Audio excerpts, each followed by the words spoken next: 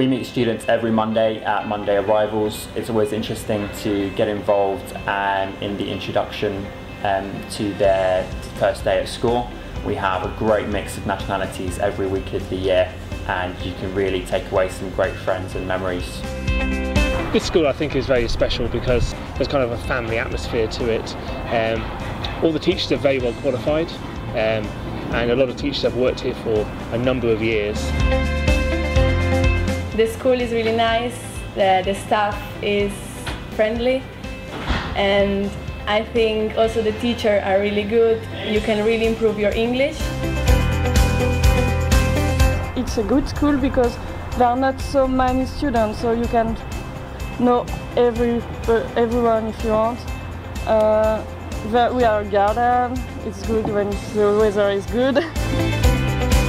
When I have a free time, I come to the computer room to use BS online, which has a lot of study materials to improve my English skills.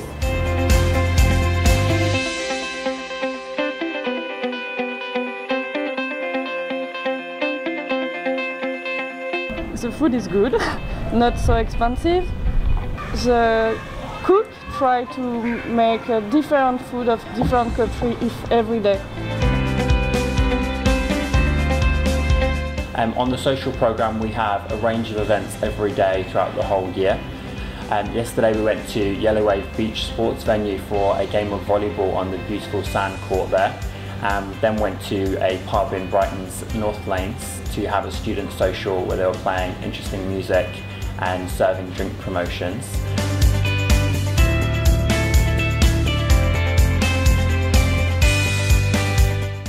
I like Brighton because you can never get bored. There is always something to do. And there is the seafront. So there are a lot of pubs on the seafront that I love really much. And there are the lanes in the city with a lot of little shops, really nice.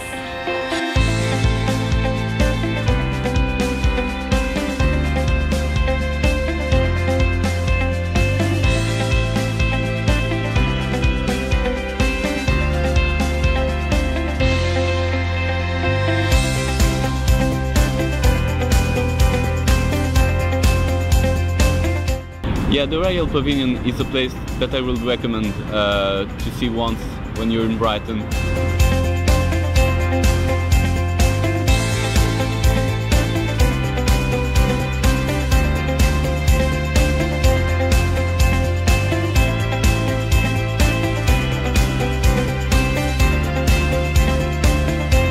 I chose the student house option because it's a great opportunity to meet friends and to talk English all the time.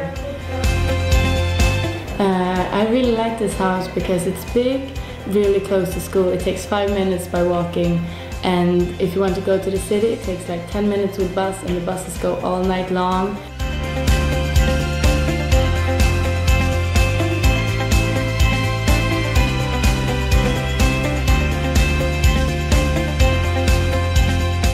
Come to